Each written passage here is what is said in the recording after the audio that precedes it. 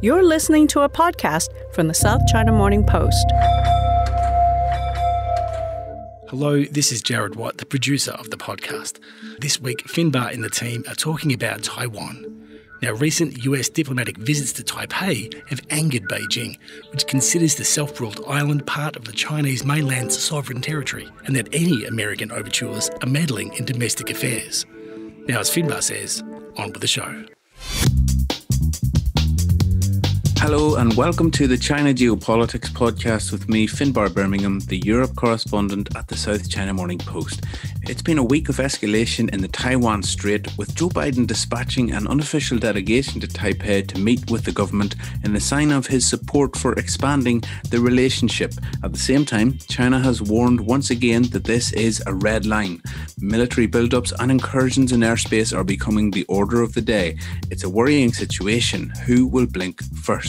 John Carter and Joe Shin will be here to discuss the historical significance of Xi Jinping's aims to reunify China, as well as the economic angle at play. Taiwan is the world's most important producer of semiconductors. We've also seen economic data for the first quarter of this year out of Beijing on Friday morning. John is going to talk us through that in his usual forensic detail. Then in the second part of the show, we're going to be talking Belt and Road gone wrong with Matej Szymalczyk, the Executive Director of the Central European Institute of Asian Studies based in Bratislava, Slovakia. This week, again, we saw top officials from the tiny Western Balkan nation of Montenegro, not yet an EU member, but a prospective one, go cap in hand to the European Union to ask for a bailout on a near $1 billion loan it received from Chinese lenders back in 2014. This is to build the first stage of a highway, but the EU has said no way. With an estimated cost of $23.8 million per kilometre, the highway is thought to be among the most expensive stretches of road in the world. It's not even finished yet. The first repayment is due in July, and we're going to discuss a worrying debt pile-up potentially on the EU's Balkan border and how Brussels views China's efforts to grow its influence in this part of Europe. Let's get on with the show. Joined as usual by political economy editors John Carter and Joe Shin to discuss the week's events. And there really is only one place to start this week, and that's in Taiwan. Just a quick run through some of the headlines we've had in what has been a really busy week with regard to this situation. US President Joe Biden dispatched an unofficial delegation to Taiwan on Tuesday in what has been seen as an aggressive show of force towards Taipei. They will meet with senior Taiwanese officials at Biden's request. These are long-term friends of Biden and senior statesmen who are also close with Taiwan. We also had a story this week from the Financial Times, this one, that Japan's President Suga is in the White House this week to meet with Joe Biden, where he will be pressured to make a joint statement on Taiwan in response to rising Chinese aggression in the Indo-Pacific. Combined with that, the military aspect of what we've seen this week, the Chinese People's Liberation Army flew 25 warplanes into Taiwan's air defense identification zone on Monday. This is the largest incursion yet. We also have seen on Thursday, Chinese military beginning live fire drills in waters off Taiwan's southwest coast. John, this is a bit of a dangerous and perilous situation. We've obviously seen tensions flare from time to time in the region over the past few years. Where do you rank this in terms of its scale? Well, it's a bit difficult to say yet. You recall that in previous presidents, the Chinese government has tested them. You remember that the observation plane that was shot down in the early days of George W. Bush's administration, and the pilots and the other airmen from that plane were held in Hainan Island for a couple of weeks before they were released. That was in the very early days of that administration, and maybe this is the same testing that's going on. A Taipei newspaper reported that the Chinese have incurred in Taiwanese airspace in 86 of the 104 days so far this year, up till Wednesday, when as you said, they had the largest incursion yet. And so this is China testing the limits, and whether they go farther or not remains to be seen. But the Biden administration is pushing back. You recall last Sunday, Blinken made very clear that there would be consequences if China were to attack Taiwan. He didn't say what the consequences would be, but at the time I thought it was a fairly unusual statement by Blinken to come right out and say, now hang on, China, wait a minute and think about what you're doing. And maybe they thought they knew something, or maybe they thought they needed to warn China before it went too far.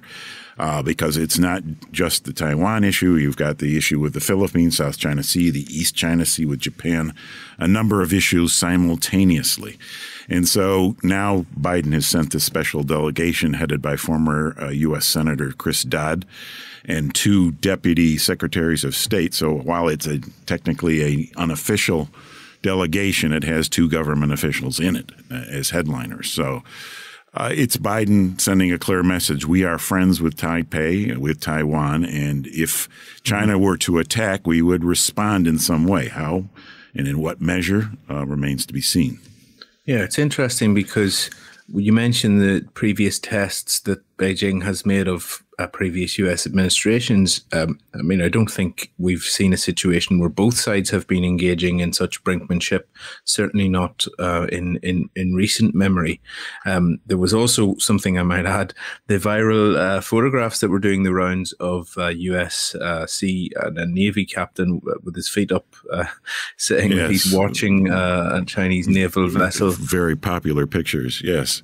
Yeah. And we're watching you. And it was, again, and it was by design. The U.S. Navy did this by design. It's called cognitive warfare. We know what you're doing. We're watching you.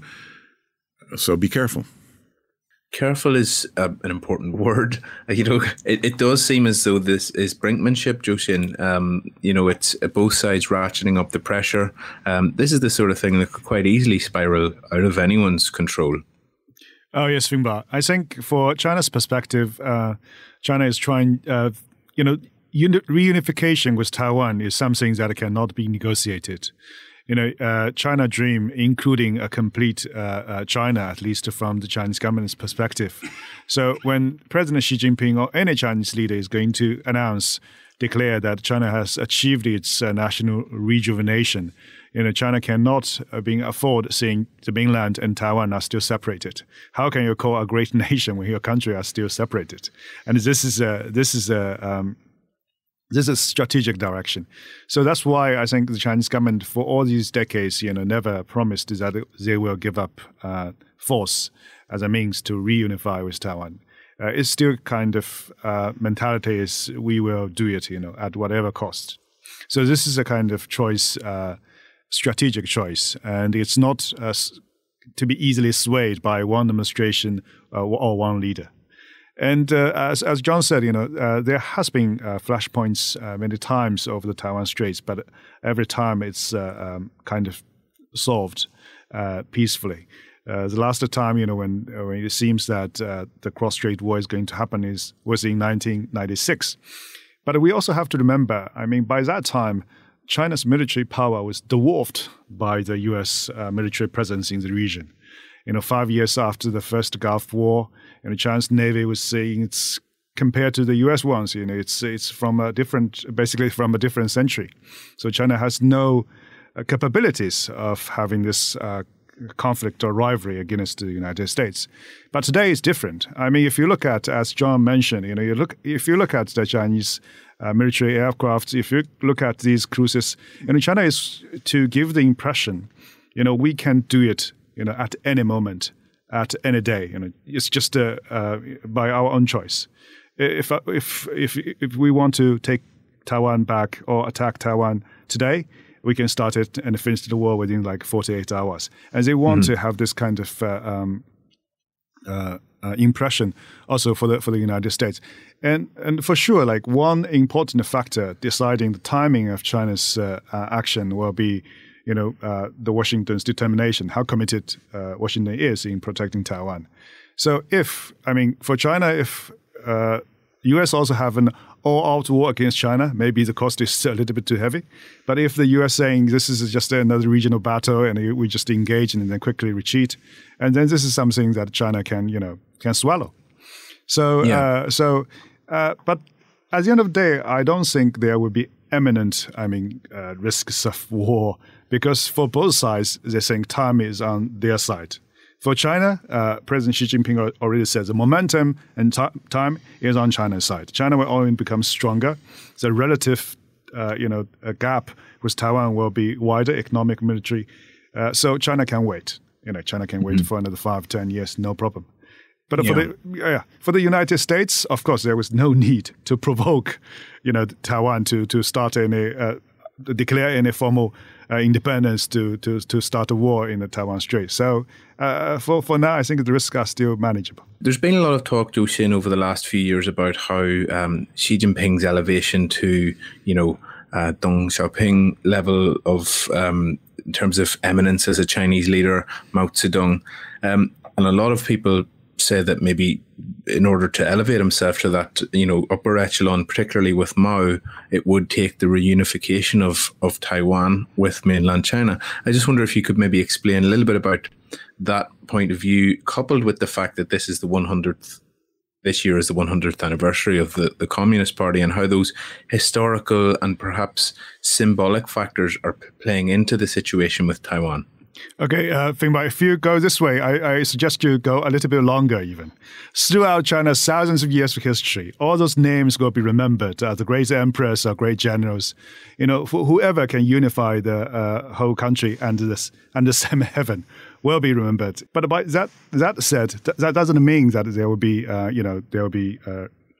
rush or there will be reckless actions from Beijing to do this. The 100th anniversary of the Communist Party is more of like building up domestic consensus, rallying the whole country, the whole party, on the same page about that China is on the right path, China is on the right side of history, the time and the momentum is on China's side.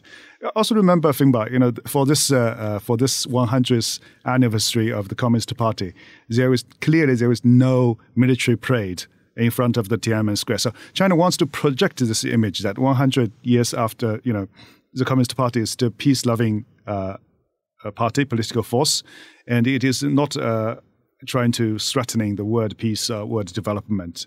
And for Taiwan, it is a sovereignty issue that the Communist Party has to solve.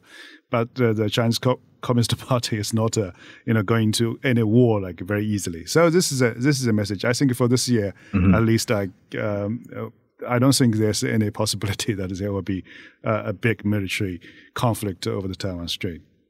Yeah, there's of course economic factors here. China is trying to work its way up the value chain technologically. Taiwan, one of the biggest chip makers in the world. The United States at the moment is on a chip making drive, pumping billions of dollars into its own domestic industry. John, can I maybe ask you a little bit about how that supply chain factor plays into this and how important Taiwan is in the global supply chain there?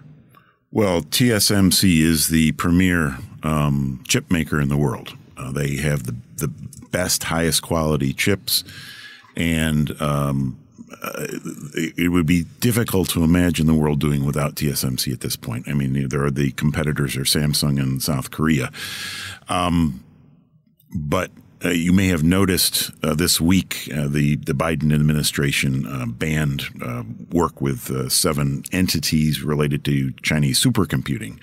And within days, TSMC canceled orders to supply chips to those entities. And so TSMC is working within U.S. Political parameters, and this will not make Beijing happy. So you could make an argument that's one reason for Beijing to invade is to get TSMC's technology. But it is important. I mean, as you know, China is trying to move up its value chain to be independent in chip making and other high-tech products because it's badly dependent on the West now. And that's where Taiwan is kind of in the middle. On the one hand, they do supply a lot of technology to the mainland. There are lots of connections business-wise between Taiwan and China. On the other hand, it leans towards the United States because the United States is the unofficial protector of Taiwan. And so they're caught in the middle, and the whole chip episode is an example of this. Joe-Shin, I'll bring you in on this. How strategically important do you see that technological and the sort of innovation element of this story? Well, I think John mentioned a very interesting series that China has one more reason to attack Taiwan because TSMC. But there's a different view that the existence of TSMC is actually one reason for China will not rush to attack Taiwan, because TSMC, as John just mentioned, is critically important for producing basically all the advanced chips for not only the region but also for the whole world. So before Huawei was sanctioned by the U.S., before the last August, Huawei can design chips, but the production is made in the fab, in the foundry at TSMC. So it is very, very important for China's semiconductor industry as well. And China. Mainland China and Taiwan have all those kind of close economic relations. And if you look at SMIC, China's best chip manufacturer, although it is being blacklisted by the United States, but its key executives, its key researchers are from Taiwan, and they are the former executives of TSMC. You can see from this example that China actually can learn a lot and gain a lot from prosperous or booming semiconductor manufacturing business in Taiwan. So yes. So, but at the end of the day, as you also know, Biden has this week has basically conducted a meeting with all these 19 semiconductors executives as well as automakers, to talk about this chip shortage. Apparently, everyone is seeing that TSMC as a company has been to, the burdens or the responsibilities on this one single company is just so big that it's almost have affected the security or the sustainability of the global value chain. So every country, including China, the United States, even the European Union, they try to say, okay, this is not a very stable way. So we have to build up fabs as well on the American soil, within Europe, or within Chinese territory, so that reliance on TSMC can be reduced a little bit. But these kind of projects, these kind of plants are so expensive to build. I mean, so and they also take a long period, at least several years, for this plant can actually be, produce any chips. So for the time being, or at least in the next 1 or 2 years, the importance of TSMC on the landscape of global semiconductor industry will only become more important, not less important. So anything happened around the TSMC would have had a ripple effect on the whole global industry. Yeah. For instance, if there's a blackout, and then it's on headlines of all the industrial websites, because a blackout at the TSMC is huge, or there's a drought, or there's a flood. So everything happened at the TSMC will have kind of repercussions or implications for the whole world. So this is the anecdotes. These anecdotes are going to show how important TSMC is at the moment. Yeah, this is why they call it the most important company in the world. We're going to be hearing a lot more about this in the future. Just to close out this part of the show, John, I wanted to ask you about the economic data, which has just come out this Friday morning. We've seen a record year-on-year quarterly growth in the Chinese economy, 18.3% compared to the first 3 months of 2020. That doesn't really tell the full story, though, does it, John? No, it doesn't. The 18.3% growth figure is compared to the first quarter of 2020, when growth contracted by 6.8%. So it's skewed by that low base. Many analysts are focusing on the quarter-over-quarter growth rate to see what's really going on in the economy. And that slowed from a revised 3.2% growth rate in the fourth quarter to only 0.6% in the first quarter. Number of reasons for this. We had the spike in coronavirus infections in northern China. We had unseasonably cold weather. We, of course, have the Lunar New Year, which even seasonal adjustment factors never fully account for. So The 0 points, there's reason to believe the 0.6 is a bit understated, but still, that is what's going on, is the economy slowed in the first quarter. And so the question then becomes what goes on from here. So some economists think that the growth will rebound in the second quarter based on what they see happening in March alone. But others are saying, okay, now growth is leveling off. It's rebounded to its pre-coronavirus level, but the growth rate is starting to level off and will slowly taper off as the year progresses. And some even believe that Chinese growth will fall below the U.S. growth rate starting in the third quarter. So we're looking at a gradual decline for a couple of reasons for this. First, China is clamping down on lending to the property sector, one to control housing prices, another just to cool things off a bit, because they're very concerned and have been for some time about high debt. The other reason is that the government wants to taper off its economic stimulus that it put in place a year ago in response to the virus. So the PBOC, the central bank, is likely to not add as much liquidity to the economy going forward as it has before. And we already know, based on the figures that were announced in March from the National People's Congress, that fiscal spending, in other words, government spending on various projects, will be lower this year than it was last year. Not massively lower, but still lower, with the idea, let's gradually reduce this extra help we've been giving the economy up to now. So we'll see. To remind, the government's growth target for the year is over 6%, quote unquote. Now, just about everybody and his brother is forecasting that growth will be above 8%. And even some economists today, based on the first quarter data, are revising up their growth forecasts to higher above 8%. So most forecasts now are between 8 and 9%. For instance, the IMF is at 8.4% for this year. But again, that's based in part on a very strong early part of the year with a slight gradual tapering off through the year, with the growth rate perhaps falling to the 5 or 6% annualized rate by the end of the year. Yeah. John, can I just ask you the difference between what the United States is doing in terms of the unbelievable levels of stimulus they're pumping into the economy and what China's done? Just maybe for the listeners who haven't heard you discuss this before, why hasn't China gone as, all guns blazing as the US has? Is it a product of the sort of their respective viral situations? Is it a product of China being more confident in the underlying economic situation? Yes, to both of those. I mean, they were first off the square to get coronavirus under control. They were first to have the pandemic hit them.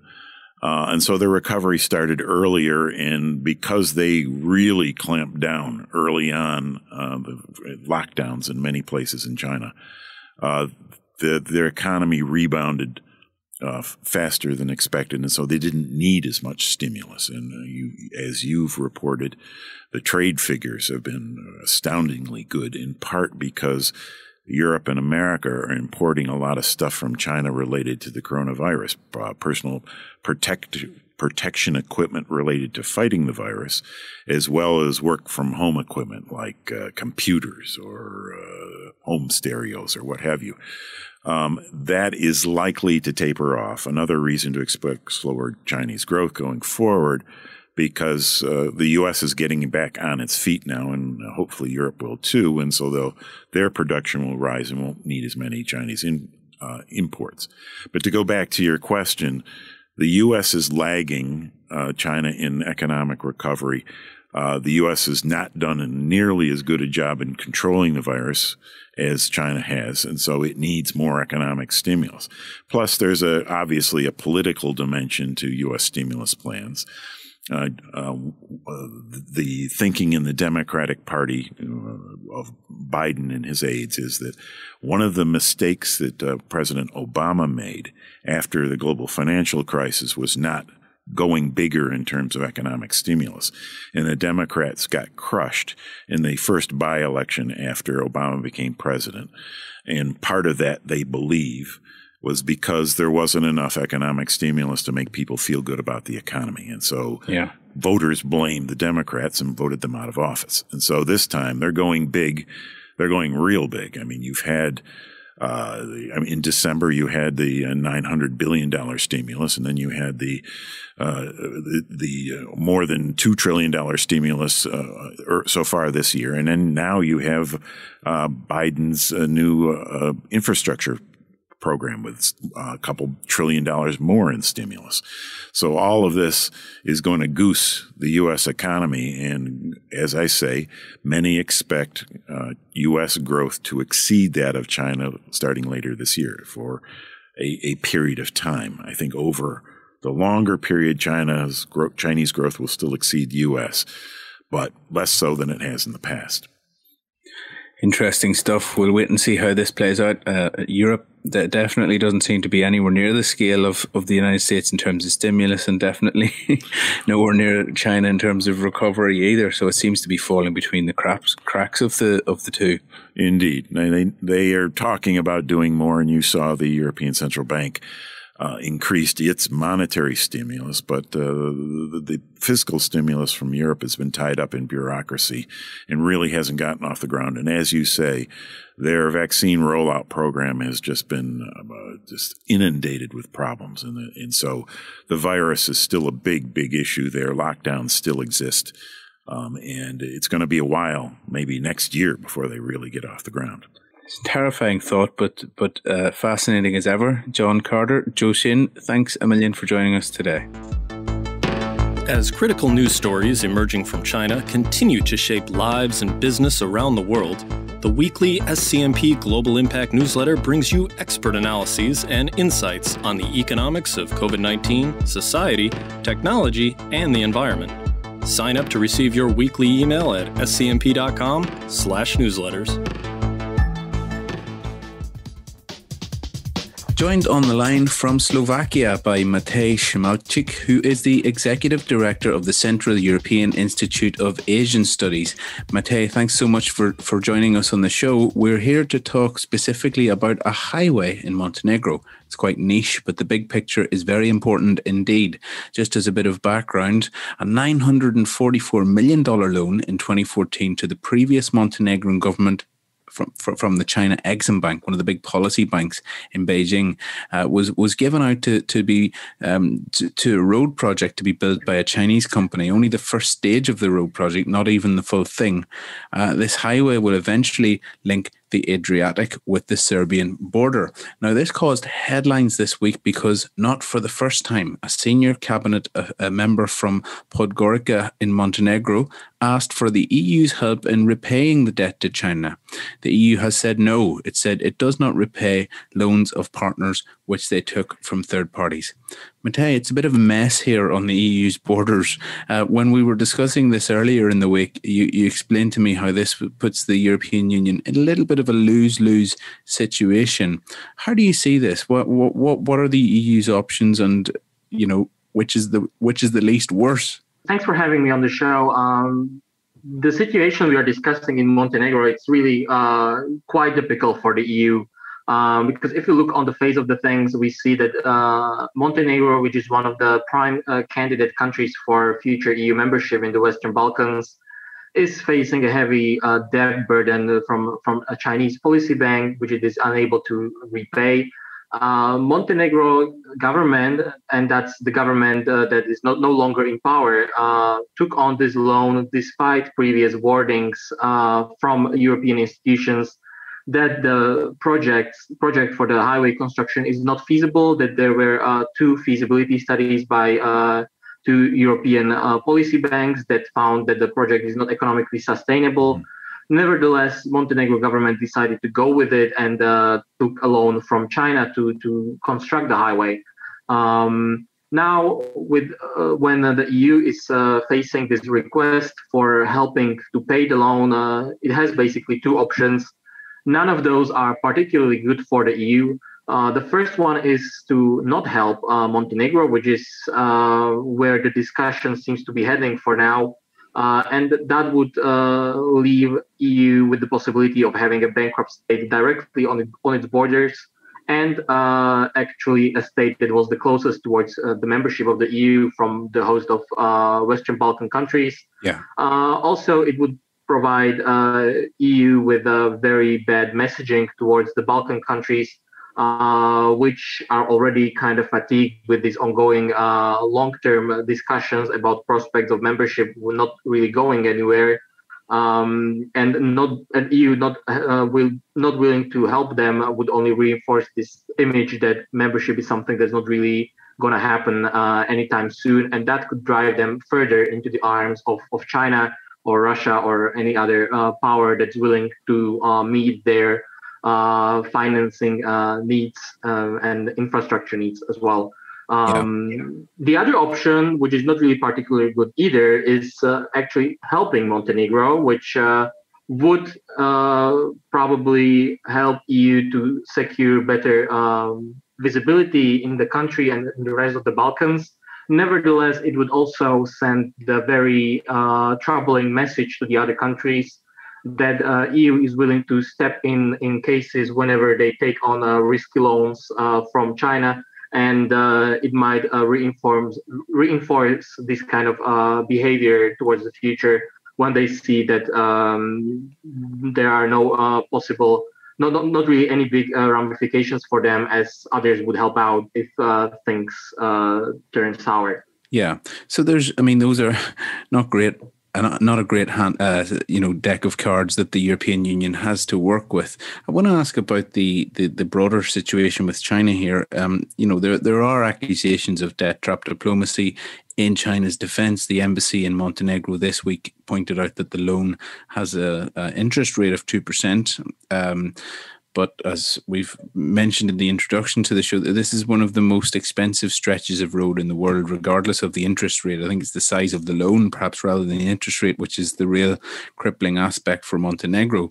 Is this an example of perhaps a previous government being more friendly towards China and the new government not being along those lines?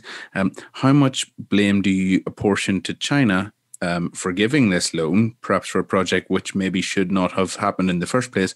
How much blame should you apportion to the previous government in Montenegro? And, China obviously gets a lot of flack for these sorts of things, but it certainly takes two to tango. It indeed takes two to tango, and the Montenegro government is really bearing a bulk of the blame, because it's not like they were not warned previously that the project is not feasible, and they decided to go with it anyway. At the same time, China bears some of that responsibility as well, because if it wants to posit itself as a responsible stakeholder in international affairs and international development, it should not be going around supporting these kind of projects. It shows also another interesting dynamic that China is really trying to play the role of the Plan B for countries in the Western Balkans when they are unable to secure financing from Western financing institutions, and it's willing to take on this kind of risky projects. It might be interesting to look forward in the future whether China has learned from this episode as well as others around the world, because certainly when these projects come into these problems, it does not create very good optics for China as well.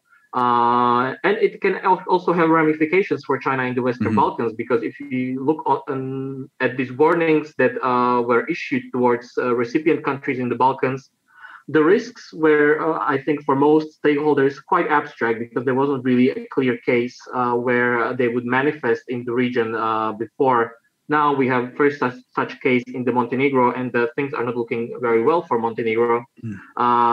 So it may be this kind of turning point for some countries in the Western Balkans to think more about the potential risks of accepting loans from China, and maybe they will change their negotiating strategies via these loans, or try to work with other financing institutions as well, just for the sake of diversifying their options. Sure. China has been quite successful in building a relationship with Serbia, neighbouring Montenegro.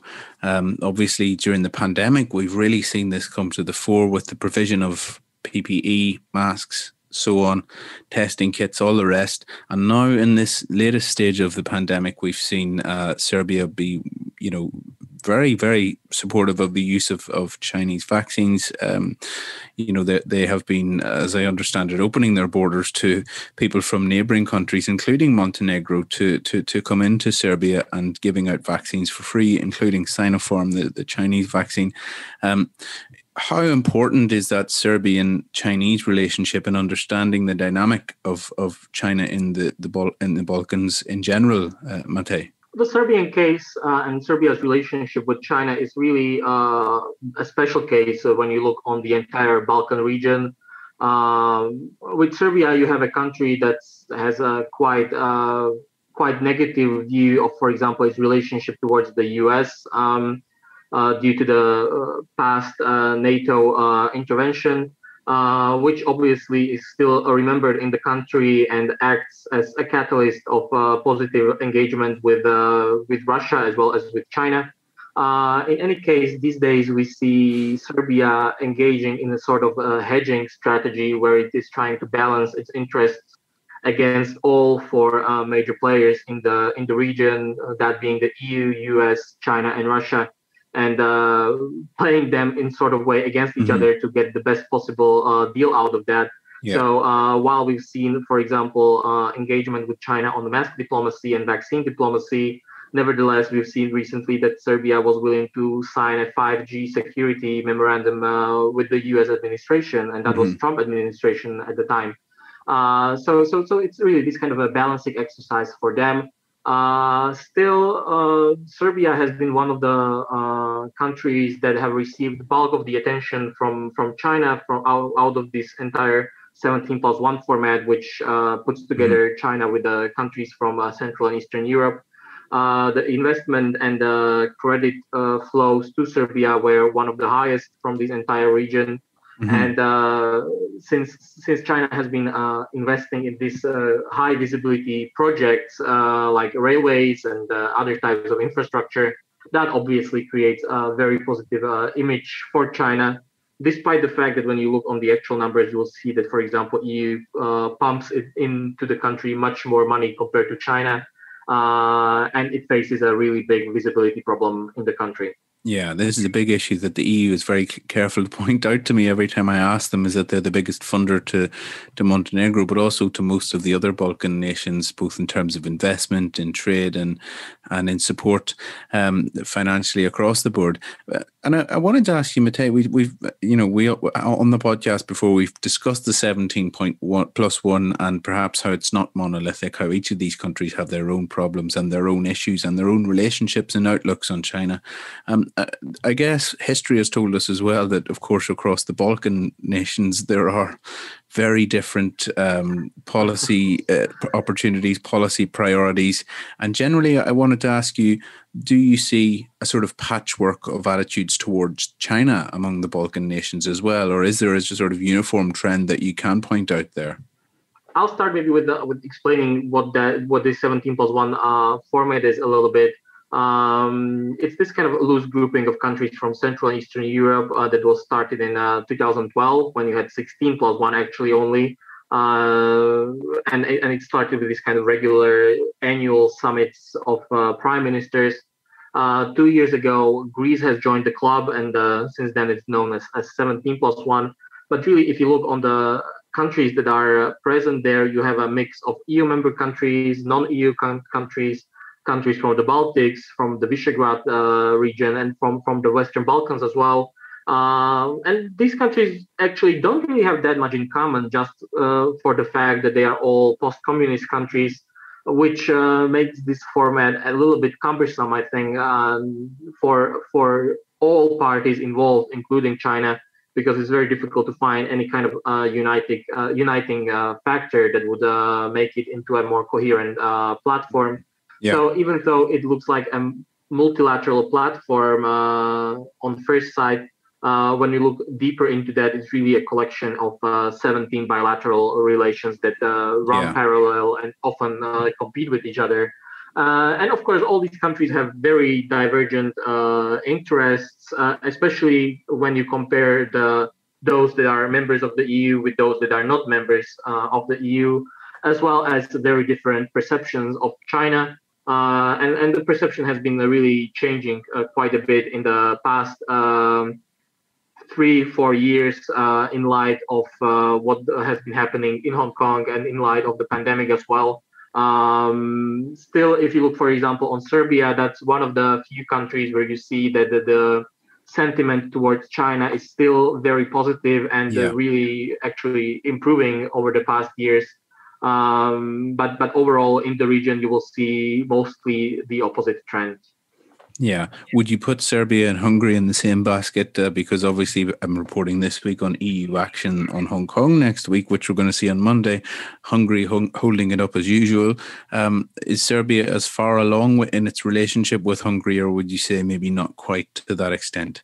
They're somewhat similar, but also there are some differences actually. So with Hungary, you have a government that is obviously very strongly China-friendly and is using a relationship with China also to hedge against the EU in these ongoing discussions about rule of law violations in Hungary, and possible sanctioning by Brussels.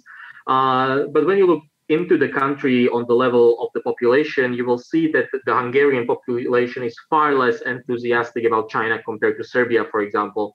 So there you have quite a big difference.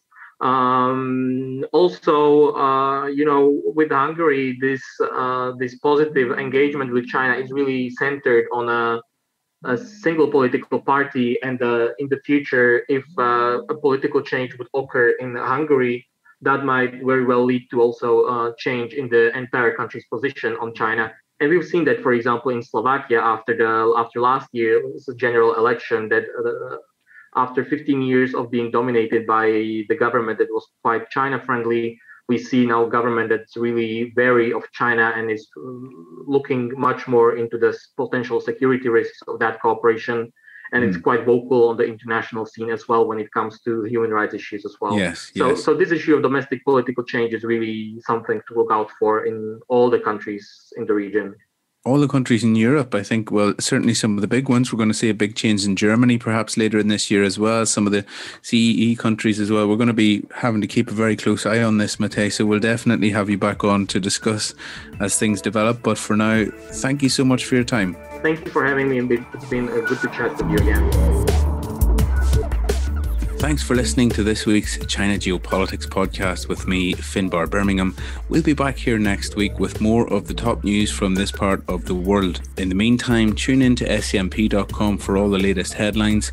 Follow us on Twitter at SCMP Economy. I am at FBirmingham, and we'll see you next week. Until then, stay safe, wash your hands, wear your mask, keep your distance. All the best.